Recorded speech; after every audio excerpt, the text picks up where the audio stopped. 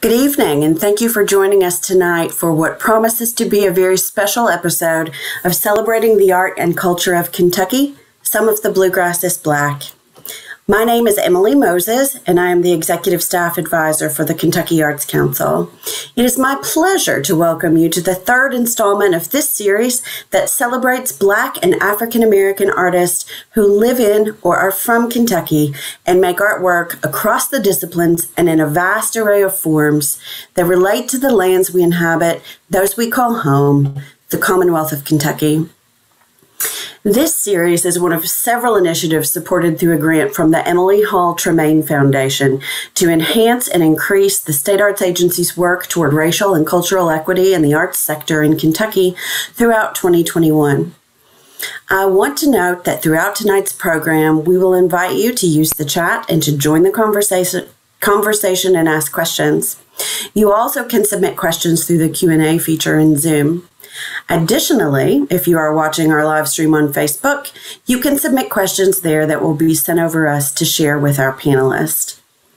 It is always my pleasure to welcome our series host of Celebrating the Art and Culture of Kentucky, Some of the Bluegrass is Black, Lexington-based poet, scholar, and professor, Dr. Shauna M. Morgan, an expert in the field of Africana literature and culture. My personal thanks to Dr. Morgan for helping to develop these programs and for leading us through this series of in-depth, intimate, and thought-provoking conversations. I invite you to join the Kentucky Arts Council and Dr. Morgan each month through November as we together celebrate and elevate Black artists living and working in Kentucky and those from Kentucky. I'll turn it over to you now, Shauna. Thank you so much, Emily. I'm so thrilled to be here for our third conversation. Good evening, friends. Thank you for joining us for the third in the series, Celebrating the Art and Culture of Kentucky. Some of the Bluegrass is Black. It is a rainy and stormy day today in Kentucky. Of course, our hearts are with the folks on the Gulf Coast who faced Hurricane Ida and are still dealing with that tragic aftermath. And of course, our hearts are also with our neighbors in Eastern Kentucky who have already dealt with so much flooding. And so our hearts go out to everyone. We're thinking about you all. I'm joining you from Lexington, which is located on the original homeland of diverse Native peoples, such as the Shawnee, the Cherokee, the Chickasaw, and the Osage, who arrived over 10,000 years ago. The most recent among them were the Shawnee. Today, Kentucky is still home to over 25,000 Native people representing scores of tribal groups. We must recognize the violence, including the deliberate and systematic destruction and ongoing colonialism endured by these Indigenous communities. This acknowledgement is but one step, however, so I will invite you to visit and support the Coalition to Stop Violence Against Native Women, and I will drop that link in the chat for everyone to see and share widely. And we'll also share that on our Facebook page. I also greet you in honor of the enslaved who lived in this very place where I now sit in the east end of Lexington. And I bring greetings in honor of my enslaved ancestors, likely Akan and Igbo people, and my indentured Indian ancestors on the island of Jamaica. I'm so honored to have with us this evening the inimitable Martha Redbone. Martha is a Native and African-American vocalist, songwriter, composer, and educator.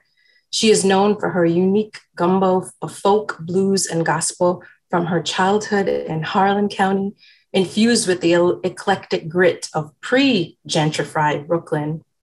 Inheriting the powerful vocal range of her gospel singing African-American father and the resilient spirit of her mother's Cherokee, Shawnee, Choctaw culture, Redbone broadens the boundaries of American roots music. With songs and storytelling that share her life experiences as a Native and Black woman and mother in the new millennium, Redbone gives voice to issues of social justice, bridging traditions from past to present, connecting cultures and celebrating the human spirit. She and her long-term collaborator, husband, composer, pianist, producer, Aaron Whitby, are called, quote, the little engine that could, by their, quote, band of New York City's finest blues and jazz musicians, as written by the Wall Street Journal writer Larry Blumenthal. From grassroots beginnings at powwows across Indian country and in the underground clubs of New York City, Martha Redbone has built a passionate fan base with her mesmerizing presence and explosive live shows. Her debut, Home of the Brave, and I'm so proud to have a copy of it here, was called A Stunning Album, and the publication described Redbone as, quote, the kind of woman who sets trends. Home of the Brave garnered extremely positive critical attention, while her sophomore album, Skin Talk, I have a really beaten up copy of that here. It's seen a lot of road. Skin Talk was described by Jay Poet of Native Peoples magazine as the soulful sound of earth, wind, and fire on the res. Skin Talk took Redbone's music to Europe and the Far East. The albums Skin Talk and The Garden of Love, songs of William Blake, are recognized in the library collection and, quote, Up Where We Belong, Native Musicians and Popular Culture exhibits in the Smithsonian National Museum of the American Indian in Washington, D.C. Martha guest lectures on subjects ranging from Indigenous rights to the role of the arts in politics and Native American identity. And she includes workshops and motivational talks with students as a part of her touring schedule on numerous reservations, including Red Lake in Minnesota, Cherokee in North Carolina, Yuma in Arizona, and Menominee in Wisconsin. An exemplary ambassador for both Native and African-American youth for the National HIV/AIDS Partnership, she was awarded the Red Ribbon Award for Outstanding Leadership. Currently, she advocates for Why Hunger's Artists Against Hunger and Poverty program, which raises an awareness of poverty and hunger in the United States and abroad. And she's also an advisory member of the Man Up campaign, the global youth movement to eradicate violence against women and girls, for which she served as the Indigenous Affairs consultant and advisor. She's particularly proud of her accomplishments in having the campaign's board of directors include an Indigenous North American contingent, independent of the United States, to the roll call of 50 countries taking part in their Youth Leadership Summit held at the University of Johannesburg in South Africa during the World Cup. I'm so honored to have Martha Redbone. We are going to start with a clip for those of you who aren't familiar with her music. We'll go ahead and start off with Caught My Eye. And we are the Martha Redbone Roots Project. On violin, I have Mr. Charlie Burnham, and joining me on guitar is Mr. Jerome Harris. We're going to do a song from a new musical that we're developing called Bone Hill. The name of the song is Caught My Eye, and it's dedicated to my grandparents.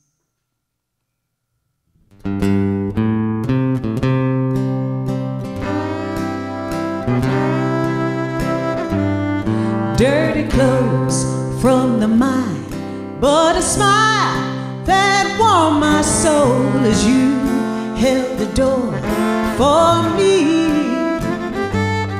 Hello man, good tidings, and my heart just a pounding 'cause you were so beautiful to me. And we danced in the yellow moonlight, round and round, spinning, spinning, spinning underneath the stars where you caught my eye.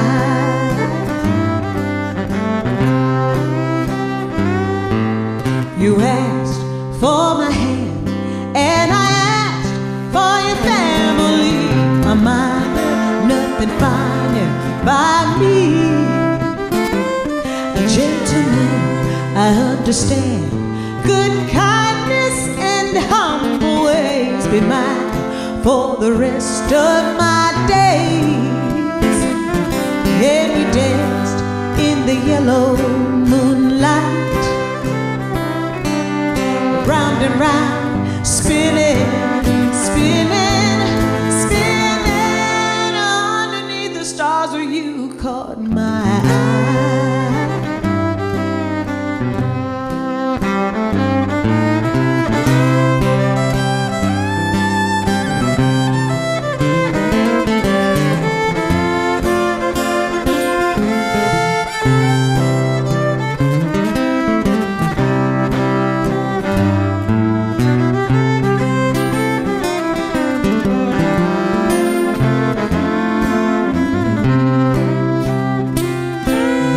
Danced in the yellow moonlight,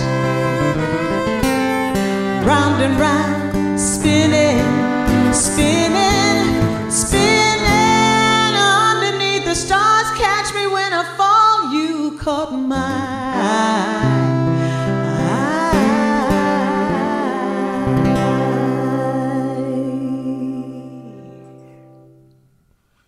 Wonderful, wonderful. I'm so pleased to welcome you, Martha Redbone. Thank you for being here with us. Thank you. Thank you, Dr. Morgan. Thank you so much for having me. Hi, everyone. And thank you for giving me some of your time and inviting me to share a little bit of my story. Wonderful. We're so happy you're here, and welcome home, virtually welcome That's home. Right. That's right. The song we just heard, Caught My Eye, is from a recent work, Bone Hill, and it's dedicated to your grandparents, which sort of brings us to your ancestral homeland in Kentucky. I'm wondering, you've lived outside Kentucky for some time, even abroad in the UK. Find your way home, whether it's in song or story or in hill? I think you take your home with you wherever you go. Mm. I was very, very, very blessed to be raised by my grandparents. I often think when you're, it's one thing when your parents raise you, but when you have your grands, you're already connected to people who came before them. And so you're connected to your great-grands and great-greats. And I think, for me, I feel like I've been blessed with that, being closer to home, closer to the homeland, closer to our ways. You get to hear a lot of the stories about, people who were, relatives who were around when they were little kids, and things like that. And those are connections that I feel that I take with me all over the world. Those stories that were shared when I was a little kid, and then those stories that also get shared, whenever there's a family gathering, whether it's for, a family reunion or the birth of a new relation or the death of a relation. I think that's the time when the family gets together and then shares these stories again, and you get to hear them over and over. And every year, as you get older, you understand certain things in a different way, and I think it's just a very special thing, and that's something that I've always taken with me. It's a funny thing that you mentioned, Dr. Morgan, because I lived in the UK. I lived in London, England, for 8 years.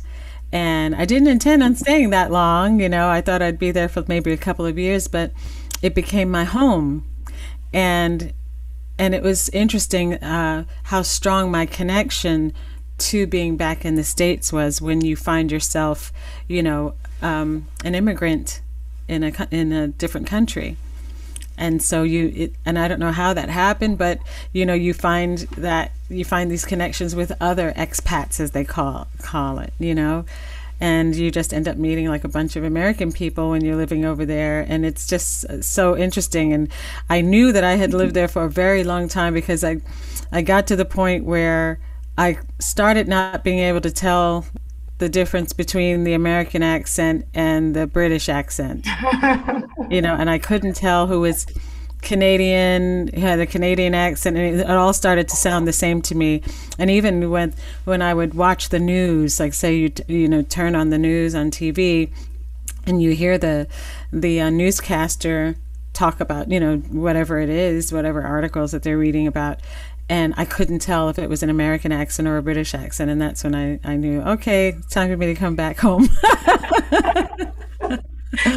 That resonates so much for me, being an immigrant myself. But yeah, that idea of bringing home with you so that you can, even if you live a transient life, always be grounded and in the stories that you carry. And I love that. And I'm so eager to see Bone Hill, the concert. You know, I've heard you talk about your people, your coal mining family, you know, as down home, plain folk. But your musical audience and even your critics, you know, they've described you in so many ways. And maybe it's because they've seen you in so many different, you know, capacities. You know, I've heard people call you alt bluegrass, or, you know, they focus on gospel, blues, and soul, you know, and yes. And I'm just wondering, you know, when you're grounding yourself and sort of trying to anchor yourself in home, how do you navigate the listening audience's characterization of you and your own sort of sense of self in the work? That's a really great question, and I don't get asked that often enough. So thank you for that. Thank you. I think Shauna. Shauna, one of the things that you know, there are a lot of people who get paid a lot of money to put people in boxes and categories and label them. You know, that's a special skill that people spend a lot of time doing. They study it, and they, you know, that's what they do. Put people in boxes and categories, and because of that, I believe that it's, you know, these things are important to identify things, but what ends up missing is the ability to acknowledge that there is an organic cultural evolution of everything that is around us. Time changes. Times change, life changes, and, you know, as creation of all of creation, especially us as the two-leggeds, as my grandpa would say, we're the two-leggeds. You know, it's our responsibility to allow the organic cultural evolution of the cycle of life, and I think part of that is to not put every single thing into a box and a category and label, because we were never meant to be that way. And when you have those labels and things, sometimes I'll just cut to the chase. Sometimes I often think that those fancy labels are a way to let people who would never normally embrace a Black person's music and has a certain connotation of what they believe Black music sounds like. So if it's called all these fancy names, it will invite the person who normally would not listen to a particular genre to invite them in to listen.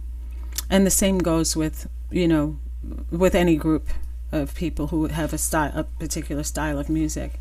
But I do happen to think that there is a great resistance to, you know, to accepting that, you know, that bluegrass is Black, you know, and that the banjo comes from Africa, and that the, you know, Black, the foundation of blues comes from the combination of indigenous and African traditional music. That is what the American blues comes from.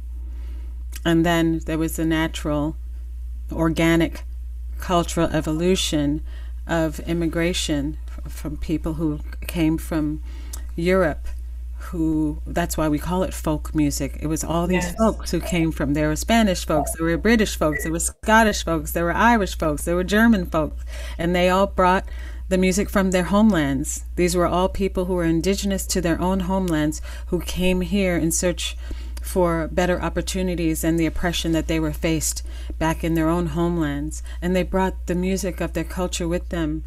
And the sound that we hear is the sound of America, which comes from a combination of everyone bringing their music from their home. And that's the sound that we have in and around Harlan County and the state of Kentucky in general, and all of the South, you know, for that matter.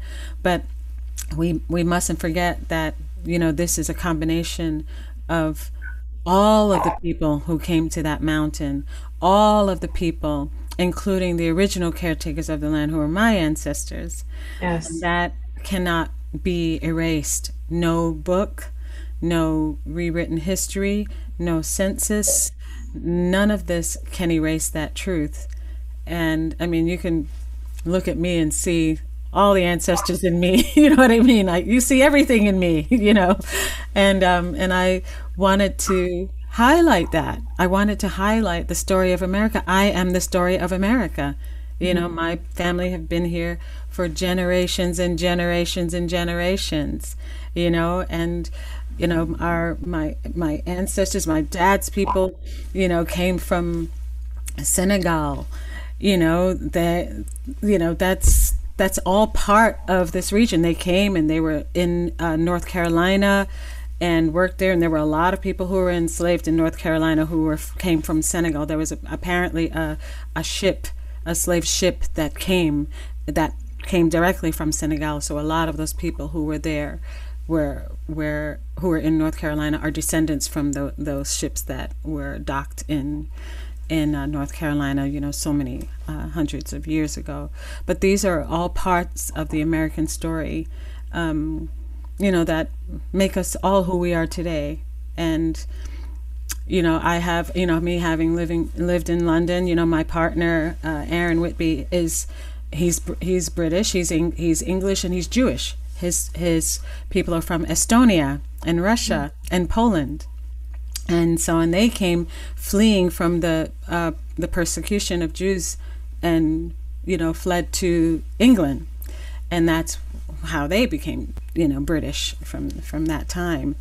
And now we've been a team and married now. We just had our 28th anniversary. We've been together 28 years. It's a long time. We were so young when we met, you know, we were really, really young. And we're like, holy crap, has it been 28 years? That's like longer than most people have even been alive, you know. But, you know, and now we have a son. And so it's really important for our son to not have to feel that he has to choose, you know, who he wants to be, and not be dictated by someone who doesn't even know us, just make a sweeping statement and overnight saying you're not this, or because you are one drop of something, then you're considered this. You know, all of these kind of ignorances that prevent you from knowing who you are, learning your story, and accepting yourself, which is the key to self-love and, you know, humanity, the love of humanity. Absolutely, and embracing all of the complexity and truth that you used, that there is. And I think that sort of effort to erase or silence that, right, has to do with, you know, sort of not wanting to know that truth, right? Right, that's right. And you talked about that, you know, that evolution. I have your first two, the CD, the cover is falling apart. That's a collector's item now. It is your sophomore album. And I see that in the evolution of your work, you are doing this, embracing this complexity. And I'm wondering if maybe you can tell that a little bit, the evolution of your music, of your work, your art in that way. Absolutely. When we were first, you know, working on material for our project, for our band, and, you know, doing the kind of rounds with, you know, having showcases and, you know, sending your music to record labels in the hopes of getting a record deal and all of that kind of stuff. We realized very quickly that the music business is not about making music. The music business is about making money. And the music business is not about creating art. It's about creating commerce. So it's no different from being a singer, or a great rock band is no different from having a great hamburger. There's no difference. Each thing has to market itself a certain way in order for people to consume it. So once you realize that, Aaron and I became writers. We were songwriters, so we wrote and produced other artists behind the scenes too for a very long time. And being the artist behind the scenes while we were developing the songs for me to be the front person in our band, we got to see both sides of things. We worked with legendary legendary songwriters, and for example, the late Kenny Young, who wrote Under the Boardwalk, by the Drifters, and then his best friend Scott English, who wrote Hi Ho Silver Lining, and he wrote Mandy for Barry Manilow. And so these are legendary guys who, are from the old school, and we learned a lot from collaborating with them. One of the things we also learned was just because you had a record deal didn't necessarily mean you were going to be heard. Just because you record an album for a company doesn't mean that the company is going to release it. And in that, we had many, many friends who had record deals whose albums we never heard, which is devastating because we saw people, stuck in record companies, signed and couldn't put their records out. And they wanted to have their product. They worked really hard on these songs and they wanted the world to hear them, and things were being delayed, and then eventually, it takes a very long time. It's a very slow-moving machine for the majority, but if you're lucky enough to get the machine to work for you, it can be really wonderful. So we learned at that point behind the scenes that, there were many people who did not get heard, whose records never came out, and we wanted our record to come out. So we made the decision, and because for that reason and also for other reasons, I had a calling, I guess that's the word, people use, but I always felt inside that I had to keep a connection to home. I wanted to be able to, champion causes that I believed in, that I still believe in. I wanted to hear from people whose voices, who didn't have a voice, who feel that they don't have a voice. People who were erased, people who, like myself, if you're mixed, and have a mixed background, people don't accept you. You're too light, or you're too dark, or you're too not black enough, or you're not native enough, you're not this enough, you're not, you're on the East Coast native, you're not West Coast, you don't live in a reservation, you live in, so you don't, what I mean, all of this kind of different things that were going on, and I you're an urban native, because you live in cities, and all of these kinds of things, and I felt like there were so many people who didn't have a voice, and I wanted to be able to reach those people, and I wanted to do music workshops and share cultural exchange, and just, young people need to have a voice. Young people need for people to know that we hear you, that we see you, and that was calling me more, almost like as a music educator. And so we decided to become completely independent and formed our own label, and we put our own music out, and we got on the road and did it ourselves in a grassroots style. And I feel really, really happy with the decision. I feel like we created our career. No one dictated to us, your song is not a top 10 hit single, so therefore we're not releasing you, and you're, what I mean, that kind of stuff. Right. Stories that we, the kind of negative stories that you hear about when things don't work out in the music business. Excuse me. So, with that decision to be a grassroots musician, I felt liberated. I felt like a weight had lifted off my head of the pressure of having to look like a certain thing. You know, I had, you know, you had people telling you not to, tell me not to wear braids. You know, don't wear your hair, but why are you wearing your hair like that? Don't you want to be beautiful? You know, those kinds of things. Why don't you blow your hair straight? Why don't you have it, you know, all of this kind of stuff to like look more acceptable. And then I remember one day I realized so many black artists, black female artists are objectified and sexualized, and whether it's their choice or not, or whether they feel it's their choice, or whether they're owning that decision to do that, you know, that's fine. But one of the things I notice is that the more successful the black female artist becomes, the blonder they become. Mm-hmm.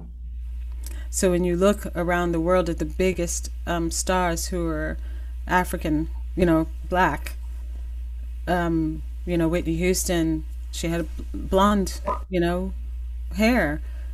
Mary J. Blige is blonde. Faith Evans, blonde. Tina Turner is blonde. Mariah Carey is blonde. You know, it just go down, you can go down the list. Everyone just starts getting lighter and lighter and lighter to make themselves more palatable for, I guess, the masses who want to see, you know, this embracement or alignment with whiteness. And that's just wasn't who I am. Mm-hmm, mm-hmm. And there are so many Black women artists who are defying that, who aren't even preoccupied with that world, but are really about making art that's going to reach and move people. And I want to just put a pin in that, because I want to come back to your performance at the Folk Life Festival. But before I go there, your freedom you mentioned, right, with sort of coursing your own path, you know, allows a kind of innovation that might not be possible when you're governed by someone who's concerned with marketing and profit and so forth. That's right. I mean, it makes me think about, that happens all the time. If it's not something that fits the agenda of the team that is put in place to market your work, you know, it has to be, you know, it's by a committee. So I wanted to have that freedom because I felt that we had a deeper story to tell, have a deeper story to share, a deeper connection to make.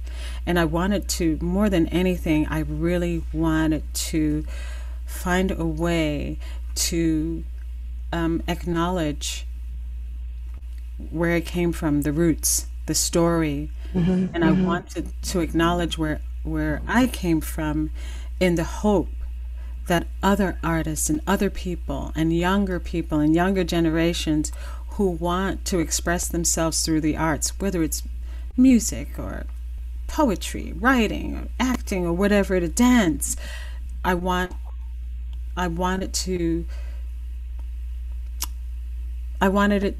people to feel that it's okay to tell their story, because I believe that the individual story and understanding each other's individual journey and their contributions and their families' contributions who make them who they are, wherever you are in the world, is a valid part of the story, you know, for example, the American story. What's your story? You know, what brings you here? What did your parents do? What kind of jobs did they have? Everyone's story here has importance. And I was hoping I'll start with the South, because that's something that I believe is the key to ending racism. You know, it's the key to ending this, you know, these concepts of supremacy and things, that someone else is better than another. No, each story is unique. Everybody's story is unique, and it matters. It's really important, and that's what the combination of all of us and all of our individual journeys coming together is what creates this American story. You know, the warts and all, you know, the good, bad, and the ugly. For whatever it is, there is still part of the story that is, you know, that brings you to who you are today. Even if it's a tragic story, I'm here, you know, despite it, as proof of my resilience to the past, to might be an ugly or dark past. Absolutely. those individual stories and that individual movement, right, against all those ugly things, can help us to sort of think more critically even about the sort of larger structural things that govern us too. And yeah, having that freedom. I keep thinking about your 2012 album, Garden of Love. I mean, it remains a cherished work. Poet myself, I was really intrigued by this. And I'm familiar, right? Old white English poets, right? But and I was also familiar with the sort of socio-political complexity of Blake, right? And his work and thought about abolitionism and so on. But that 18th century mark, right? That 18th century English mark, particularly on the Appalachian landscape, just kept on coming back to me. But after listening to the album, I thought, well, heck, these aren't Blake's works anymore. This is Martha Redbone, right? Because you transformed those songs lyrically, sonically, just spiritually. And that idea that those stories, that art can become and mean something, right, to you and become something new. I mean, it was so fascinating to me. And I'm so curious about how you approached shaping those poems into something that became your songs and your family songs. Yes. I have to say, Aaron, I have to give credit to a couple of people as part of that, because I can't take the full credit on my own. My husband, Aaron, had, on our shelves, we have plenty of books, and we have more books upstairs, books and books and books. My mother-in-law was an editor for publishing, very prestigious, small but very prestigious publishing company in England. So we have lots and lots of books. And he rediscovered the Blake anthology on our shelves. I believe they were upstairs. And he said, hey, some of these were cool. We were already working on a kind of mountain record. We said, let's make a mountain record. And then he said, maybe we can, set some of these poems. These look pretty cool. Why don't we have a look through? So we sat and started, looking through all the poems, and there were so many that were just stunning. And we were really blown away at the relevance compared to today. I mean, he's talking about, his disdain for the enslavement of people. He questioned the idea of organized religions. He hated the idea of, church and state kind of governing, people. He really wanted the world to have compassion for each other and empathy for each other. And, and here we are 200 years later in the same boat. But the English language back during his time was so beautiful that we thought we couldn't put it better. And so we decided, instead of just taking two or three poems and setting them, we said, let's do a whole collection. Just do a bunch of some, because there's so many that are just really beautiful and speak to us. So we did, and we, narrowed it down, and the melodies came instantly. I mean, so fast. And I usually think, and I have my microphone up here, like what I have now, and I just kind of press the record button. And I just start singing away, and all of these melodies came out. And so we, put a bunch of songs together really fast. I mean, when I say fast, it was just a matter of hours, like a couple of hours. Wow. And then we called up our friend, John McEwen, from the Nitty Gritty Dirt Band, who we met a little while earlier in California. And, he's just a brilliant, virtuoso banjoist. And when we met, I said, you're going to help us do something at some point. We're going to have to work together. You don't know it yet, but you're going to be working with us, And he said, oh, okay. So we called him up. We were thrilled. And said, hey, would you like to produce? We found all these wonderful William Blake poems and all of that. And he said, well, let me hear what you have. And so we, went over to his house and we brought our demos, and he loved it. He absolutely loved it.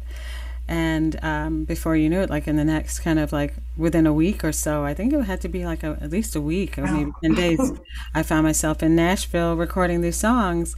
And I have to also say that the magic came together not only from its genesis with Aaron and myself, but John McEwen's beautiful arrangements of our demos.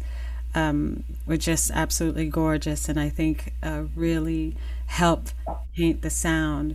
And those melodies that I sang, really just, I imagined that they might have been melodies that, that my great great grand would have loved singing, and gone to church and heard a couple of them, and so it was, I had almost imagined that it could be music that my great great grand would have enjoyed when she was a young girl.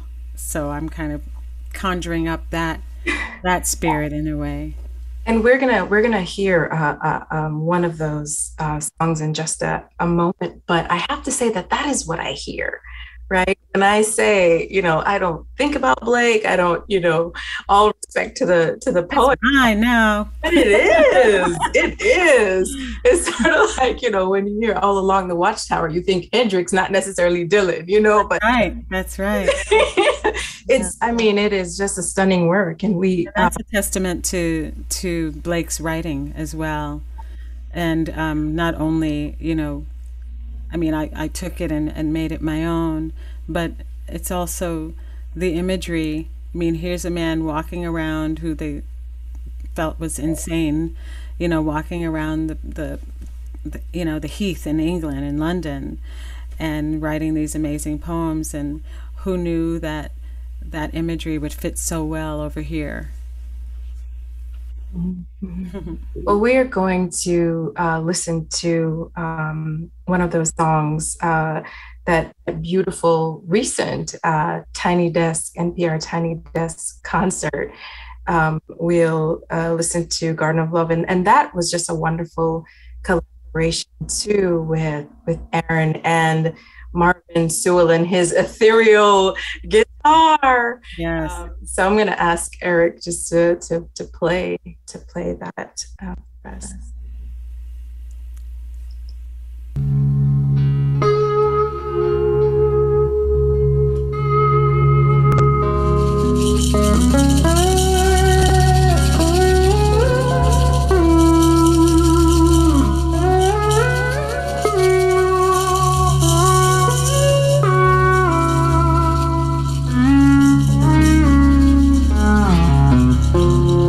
I lay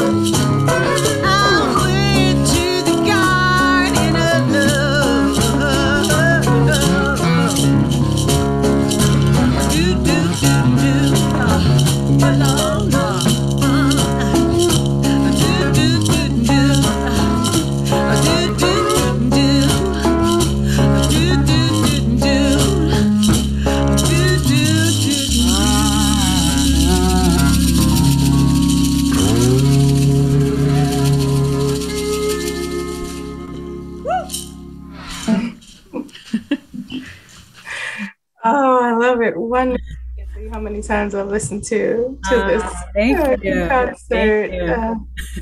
In that a few minutes later, after another song, you talk about music coming from a vulnerability. Well, we saw some of that in this, and the idea that you need the music as much as we, the listeners, do. And I'm wondering if you can elaborate on that, particularly for this moment when we're experiencing so much collective trauma. How has that shaped the work? How does the vulnerability play out in this moment? Yeah, that's a really great question. And I've been asked that a lot recently. Being a musician and a performing artist, our work and our livelihood relies on the gathering of people. Yes. So you move that from us and we have no work. So this pandemic has hit the music industry in ways that I'm not sure that we will ever really recover. I think we're going to become something new. I think we already are something different, as you saw with the Tiny Desk Meets Global Fest. That was right here. We recorded right here, at home. And, people loved it. Audiences love that because they're here in our house and, and it was really needed at the time because we were all indoors, glued to screens and traumatized by so many things happening at the same time. One of the things that, it was great because it helps heal people and heal ourselves as well. And that particular performance, we hadn't seen Marvin in a year, and he only lives, 2 or 3 streets away from us. But because of the pandemic, it wasn't safe for him to come in here, and it wasn't safe for us to be around him. So that's something that's new as well, having to find ways to feel safe in gathering in the name of music and healing. And the other thing is to how to continue to have value as a musician when, musicians, we're the essential workers that no one acknowledges. Yes. And,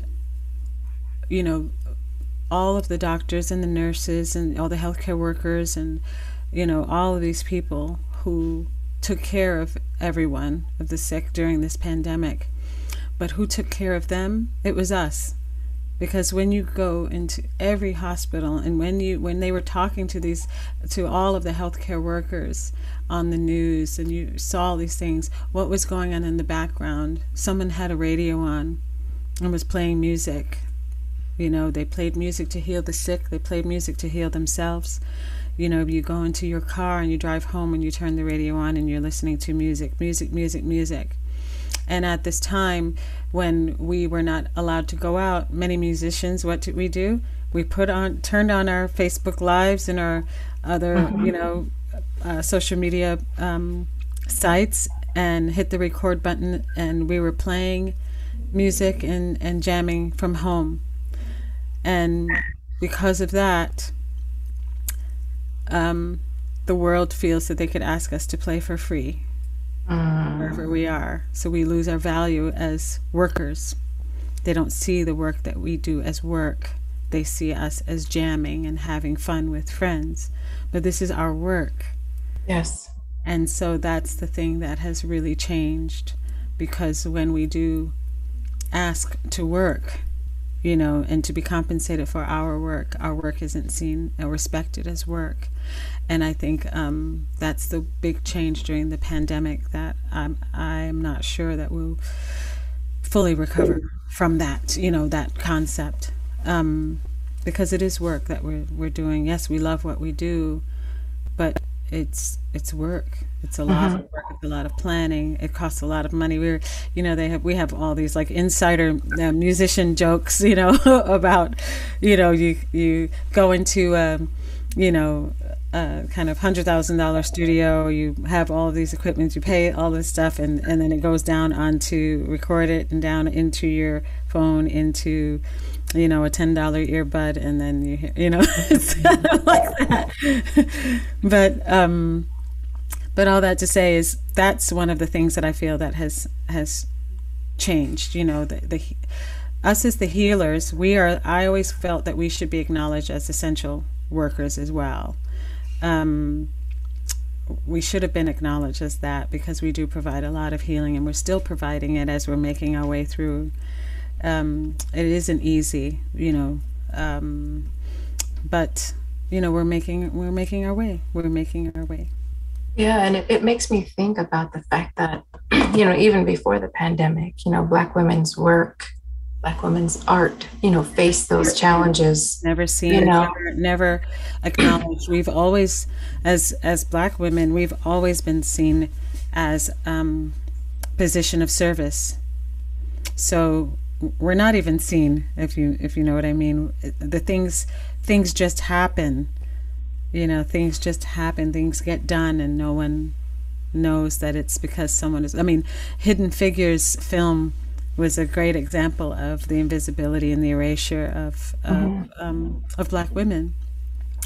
And just how, the work is so critical, and you sort of bring me back to that 2018 Folklife Festival, the Sister Fire performance in DC. I mean, just that performance of drums, I think, is what I keep coming back to, because it is that healing that you're talking about, that music does, that song and that particular performance, right? The stage full of Black women. That's right. And the significance of drums, I'm getting goosebumps as I'm thinking about this, right? The significance of drums to both African and Indigenous communities, and on that stage, so powerful. And especially now in this moment, because we're talking about the pandemic, but we have a sort of larger, trauma that we're experiencing at the hand of white supremacist violence, right? Mm-hmm. And especially now and across North America, right, you have this uncovering of the heinous crimes, the physical evidence, the uncovering of the physical evidence of the brutality of, those boarding schools, and this performance for me is so resonant, because you have Black women, and you have this performance of this song, and you're thinking about, the crimes against Black and Indigenous people, and it is a healing song. Yes. And I'm sure I have this question in here somewhere, but I think that that it resonates so deeply with what you're saying, and that was such a beautiful collaboration. If maybe you can talk a little bit about it, and then maybe even share, as we are sort of looking towards coming out of this, whenever that may be, if you're thinking about future collaborations or even what work is on the horizon. Yes, that song, Drums, is one of my favorite songs of all time. And we say songs come to you in many different ways. Some of them come out of your own hand, some of them come out of dreams, and some are gifts that are given to you. And that song was a gift that was given to me. That's a song that was a gift given several times. It was a song that was written by writer Peter Lafarge, a songwriter. Well, they called him a protest songwriter, but I said he just wrote the truth about what was life that was going on around him. And that song was also not only recorded by Peter Lafarge, but it was recorded by Johnny Cash as well. And then came back into my life as part, when I was invited as to sing as a background vocalist on a recording, a tribute project to Peter Lafarge's work on a compilation album. And I was invited by Keith Secola, a very dear friend who's an Anishinaabe blues guitarist, He also worked with John Densmore from The Doors, and it also featured the late Floyd Red Crow Westerman, and I believe it was Bonnie Raitt also was singing some backgrounds on there as well. And Aaron, my partner Aaron Whitby, was also played some organ on there, and I sang the backgrounds. And when we recorded that song, the words were so profound, and this was back in 2005 or something like that, 2005 or 2006. I'm probably getting the year wrong, but it's around that time. And that song became a part of my repertoire since then, because we played it at a few festivals, and elders came up to me and said, hey Martha, that song, you keep singing that song, you keep telling our story, you keep doing that, don't, that's a beautiful song. And so I did, and I would share this information as well, and I said I'll keep singing it because the elders tell me to keep singing that song. Yes. And sharing our story, because people don't know that these things went on. Mm-hmm. So many people don't know. So much of American history is not taught in schools, and what little was taught in schools was a lie. So I felt I'll just keep on singing that song. And now, finally this year, 2021, it's now was written in I think it was written in the New York Times, where people have uncovered the Kamloops in Canada and all the residential boarding schools. It started being 200 and something graves to now over 2,000 and more to come. I also serve on the board of the Carlisle Indian School Project, who we're working on building a learning center just outside of the Carlisle school grounds out in Carlisle, Pennsylvania. And so it's so interesting when the world finally knows what we've all been saying for years. It's kind of like, yes. I feel the same way about the pipeline and all of the things that are going on. These are things that we've all been talking about for decades. We've all known it, but then once you see it gets into the social media and starts to spread and other people start talking about it, then it's like, wow, it's so interesting when it finally, so we've been trying to tell you this for like 20 years, but it takes that long to catch on. And I think that's the power and the beauty in social media, and being able to share really important information, in a faster way. Mm-hmm.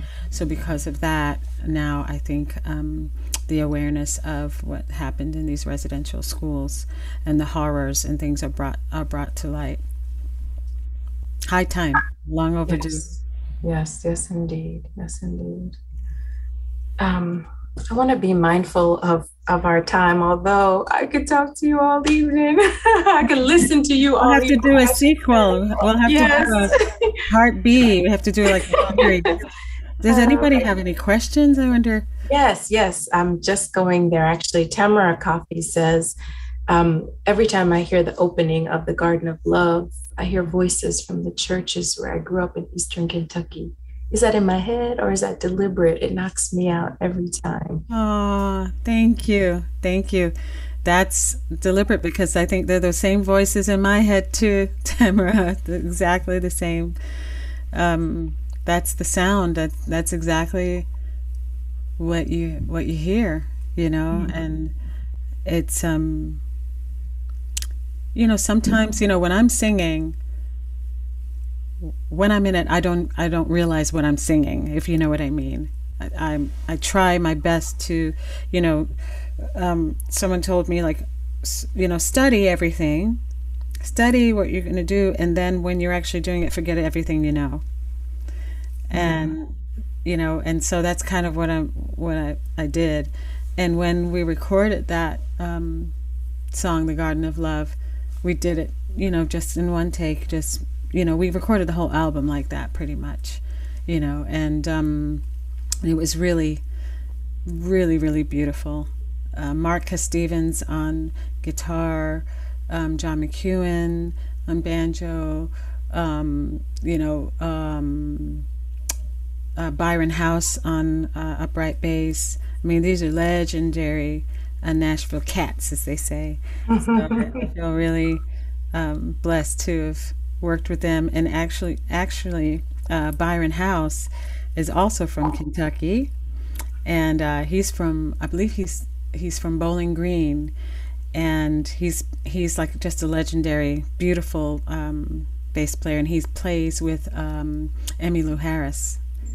So yeah, really beautiful people, beautiful musicians as well. So yeah, I think you have to conjure. I think it's something that, we're just the vessel. We just love, I love singing, but, for me, like, songs are prayers, so you're praying, we pray for everything, we pray for peace, yes. We pray for love, we pray for hope, we pray for sorrow, we pray to grieve, we pray, you know what I mean? We pray for food, we pray for plants to grow, we pray for weather to improve, that kind of stuff. So I think that these are all prayers, and I think when you're looking at music, from that place, whether you're the lead vocalist doing it, or whether you're an accompanist, or whether your instrument is the guitar or the banjo or whatever it is, you're the vessel that everything that you know and that has come through you and that you've been influenced by, no matter where you are, comes through you. So that's why I said, and you take it wherever you go. I'm, raised from, Choctaw, Cherokee, and African American, grandparents, and, and that's like in my bones. And, I could go to China and nothing would ever change that, and you have to own that and be proud of that and embrace that. And, me living in New York City, as a teenager, like the sounds of, the streets of New York City, and like hip hop came out when I was, a teenager. That was like, mind blowing thing that had not happened before. And that's in me too, and the music that my parents would dance to, Aretha Franklin and James Brown, and, and they would have their kind of grown folks parties, and play cards and things like that. Those are things that, those are things that become a part of you, that's part of who you are. Yes, absolutely. We're just so grateful that you joined us this evening. And we're wondering if you would share a prayer with us, if you... Sure. I think Emily's just asked a question. Let's have a look here. Can you talk a little bit about the song "God Created Woman"? She loves that song. It's so funny. You and my friend, who's a poet, Jessica Care Moore, that's her favorite song of all time. And thank you about that. I love that song too. Emily. That song came from the idea of always hearing that God is a man, that the Creator is a man, and who's to say, what gender your higher power is. We have no idea. It's different for everybody. It might be an animal, we have no idea. So that I started thinking about, some of the things that we're taught as children. I started thinking about some of the stories in the Bible, and, and how people have put together all of these myths that are enchanting about a woman, what it means to be a woman. But at the same time, there's that there's some kind of male under thing, because there's always a little aspect of women doing something wrong or evil, and that would never come from either. Not a single woman that I know would ever say that, so that's what that came from. It was, I say it's, blinded by light, guided by force, descended from heaven, was just par for the course, double X chromosome, just thinking about all these things. And that was only part of the plan. And late in the night on the seventh day, his rest was so magical, but he still had to create, and then I said, if he's, she's fearless and free, and you find her floating on the beat of her wings like an angel just appears, and we say, well, they're always saying that women are forsaken, like pity them and like throw them away because they're no. So I said, well, if that's forsaken, well, I must be mistaken, because forgive me, because God created woman. I might not like your story. I may come from a rib, but that's only a story, we made you. I'm the woman. We made you, and we can be your lover, your mother, your sister. We can be all of these things, and more. And so that's where that idea came from. It was about recognizing the power of being a woman. Wonderful. Thank you. We have another question. Christopher Cathers says, you participated with the Governor's School for the Arts recently. Yeah. What takeaway from meeting with the next generation of artists in Kentucky? I love them all. This is probably my third year now. I did one in person. Or did I do two in person? Maybe I did two in person. I might have done two in person and two virtual.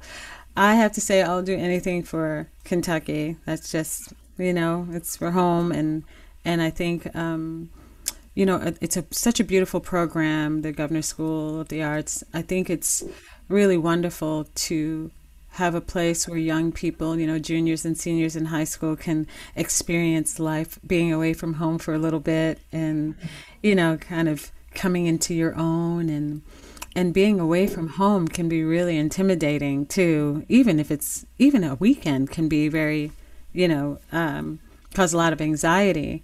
And so to be a part of a program that offers so much support and belief in the arts, with young people, it's so inspiring, and they're just really beautiful young souls, and just eager and hungry, and and full of light and positivity and hope, and have ways of this is an outlet for them to continue the feeling safe to create art. And that's part of the organic cultural evolution of work. That is what you're supposed to do. They're supposed to have places where they feel safe to be able to just create, and that's what I loved about performing for the students there. Wonderful. Thank you so much. I don't see any more questions here, and so we are just going to invite you to close us out in whatever way you wish. Story or song. Let me see if I can. A prayer. Let me do my prayer. Hold on. Let me see if I can make. I have a new system here, and only one thing works. Let me see if I can make this work. Can you hear? Do you hear like a little bit of reverb? Yes. Okay. A prayer. So on the William Blake album, there is a prayer. There's a poem called "I Heard an Angel Singing." And when we read that poem, when you hear "I Heard an Angel Singing," we naturally were inclined to make a hymn out of it. So, and this is a way that it has many meanings, but it's really about having compassion for each other and all of humanity, all of humankind. So I like to leave you with that. I heard an angel singing when the day was springing. Mercy, pity, peace is the world's release. And thus he sung all day over the new mown hay.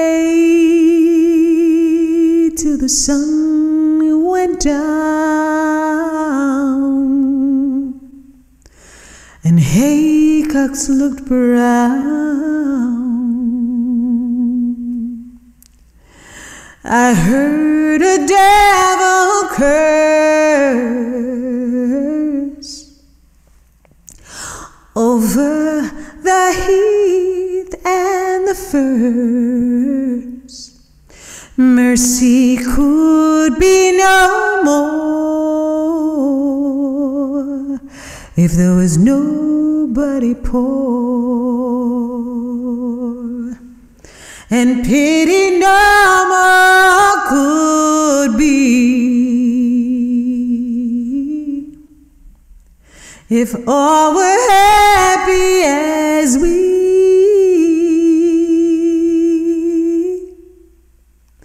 At his curse the sun went down,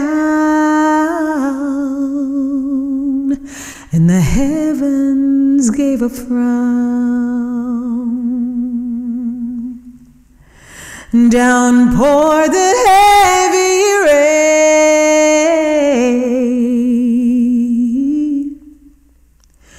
over the new reaped grain, and miseries increase. For mercy, pity, peace.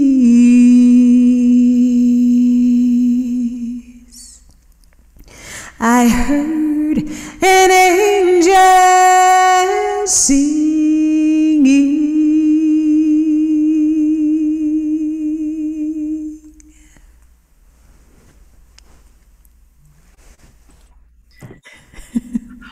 Wonderful. Thank you so very much. We are just thrilled and overjoyed, Martha, for this time with you. Such a wonderful gift. And thank you so much. Thank you so much to folks joining us from near and far. Have a good evening, everyone. Martha, thank you so much. Thank you. Thanks so much. And prayers to everyone in the Gulf Coast, and for everybody, please be safe through this storm. Thank you. Thank you, Shauna. Thank you. Thank you. Good evening, everyone.